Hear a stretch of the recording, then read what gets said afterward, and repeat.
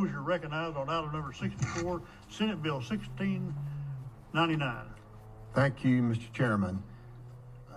Mr. Chairman, I do have a person in the audience I'd like to have testify. If you'd like for me to, I'll let you know about this bill. There is an amendment on the bill that just changes the date. Let's get the bills properly in front of us. Senator Rose makes the motion on Senate Bill 1699, and Senator White seconds it. The amendment is drafting code 12736. Is that correct? You want to explain the amendment and we'll get it on the bill? Yes, I've got drafting code 013322, but I may have the wrong amendment on it. We're checking it out. Which one's right? You've got what? Same thing. 12736. The dashboard has 12736. Okay, and if you don't mind, Mr. Chairman, let me ask Walker. This just changes the date on that. Is that correct? Yes, sir. Okay, that's all it does. It just changes the date. I've just got the wrong number down. Okay. So okay, thank you. We've got the bill properly in front of us. Let's get the amendment on it, which changes the date from what to what? Change the date to an earlier time, July 1st, 2024. Okay. You've heard the amendment. All in favor of the amendment, say aye. Aye. Opposed, nays. Ayes have it. Okay. As we have the bill in front of us as amended on changing the date. Do you have a witness that you would like to call up, or do you want to describe what it does first, and then we'll go to the amendment? Yes, thank you, Mr. Chairman. Wait, we got Chairman Lundberg has a question. Not a question, Mr. Chairman, just a clarification, because the amendment says the act takes effect upon becoming law, so not July 1st. I just wanted to clarify that. Mr. Chairman, I do not have that amendment correctly in front of me, so if that is what it says, that's good. I'm good. Okay. Okay. Good. All right. Thank you.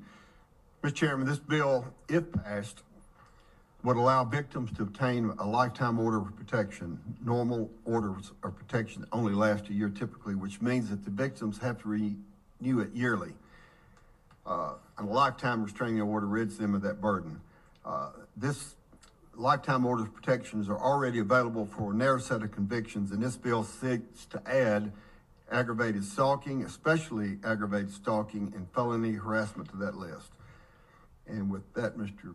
Chairman, that is the explanation of the bill, and I would appreciate a favorable vote, and would also like to have our guests come up and testify, please.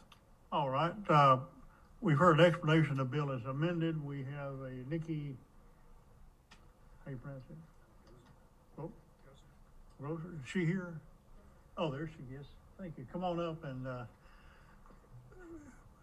correct what I butchered up on your last name, but we're going to go out of session. Thank you. Make sure that red light is on and bring that mic close to you. You have 3 minutes. We'll signal you when you have 30 seconds left. Thank you, Mr. Chairman and members of the committee. My name is Nikki Goeser. I was the sole witness to testify before the legislature in 2021 in favor of the original lifetime order of protection bill, which all of you passed unanimously and is now law. I want to thank you all so very much. I was the first Tennessean to actually be granted that lifetime order of protection. My husband, Ben, was brutally murdered in front of me by a man who was stalking me. My stalker went on to continue stalking me from prison by using the United States Postal Service to send me twisted love letters for many years. He has since been convicted of federal felony stalking on top of his murder conviction. But unfortunately, my stalker is currently set to be released from Tennessee State Prison in 2030. A violent and obsessed madman is actually going to be released. This is absolutely terrifying for me. It was through my own experience that I discovered that protection orders required annual renewal, which requires that victims provide evidence of some new threat. The most generous extension to these orders of protection were anywhere from 3 to 5 years for extreme cases.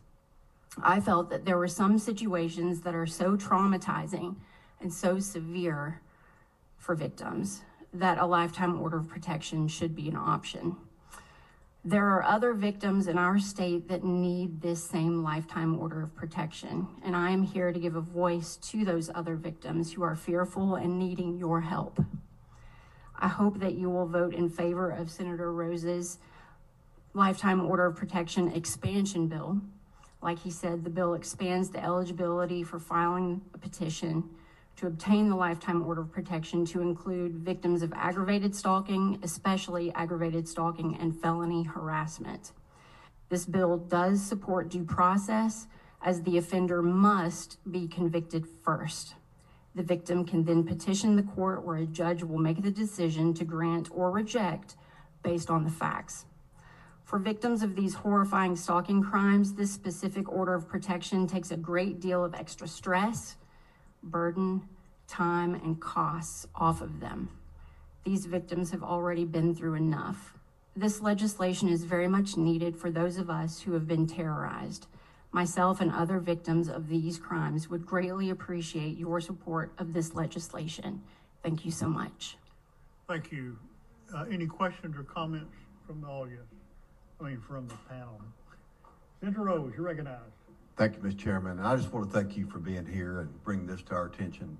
Obviously, my opinion, for sure your opinion, excellent bill, one that we need. I'm really sorry for what has happened to you that has precipitated you being here, but thank you for coming and sharing with us. Thank you. Any other comments or questions from the panel? I see none to my right. I see none to my left. Thank you for coming and sharing this with us. Thank you, Mr. Chairman. We're back into session. Any comments or questions on Senate Bill 1699 by Senator Rose? Down here, Senator Lamar. Thank you, Mr. Chair. My question is to the sponsor. I'm reading this, and it says it's able to include simple forms of harassment, then aggravated stalking, and especially aggravated stalking. With the harassment case, what individuals who may have been found guilty of harassment by someone, ex-lover who was trying to be facetious, could they potentially be wrapped up in this? Senator Rose. I will respond that if the judge grants it, yes. Mr. Marr. Is there a process for someone who has been falsely accused of harassment, even if the evidence was so strong that they presented, but it wasn't true? Is there a process for them to get this taken off their record? Senator Rose. I don't know. If we could go in recess and ask legal to respond, I would appreciate it. Thank you. We can do that. We'll go out of session and ask legal to weigh in on it. Elizabeth and Sonia, Legal Services. Just in response to your previous question, Senator Lamar, this is only felony harassment. There is also Class A misdemeanor harassment, which is not covered by the lifetime orders of protection. So felony harassment is when a person who was convicted of a criminal offense and is currently incarcerated on pretrial diversion, probation, community correction, or parole intentionally communicates in person with the victim of the previous crime, and the communication is anonymous or threatening or made in offensively repetitious manner for no legitimate purpose, and knowing that it will alarm or annoy the victim. So it's a little bit different than, I think, what the situation you were describing. That's perfect. Thank you. Is it? Okay, we're back in session for Senator Lamar. You're recognized. You through? Okay. Any other comments or questions? I see none from my left, none from my right. Would you like a vote, or you want to close? Let's vote. Madam Secretary, take the roll. Senator Kyle votes aye. Senator Lamar votes aye. Senator Lundberg votes aye. Senator Roberts votes aye. Senator Rose votes aye. Senator Stevens Votes aye. Senator Taylor. Votes aye. Senator White. Votes aye. Chairman Gardenhire. Aye. Votes aye. Chairman, you have 9 ayes. Thank you. Since Rozier, bill goes to calendar.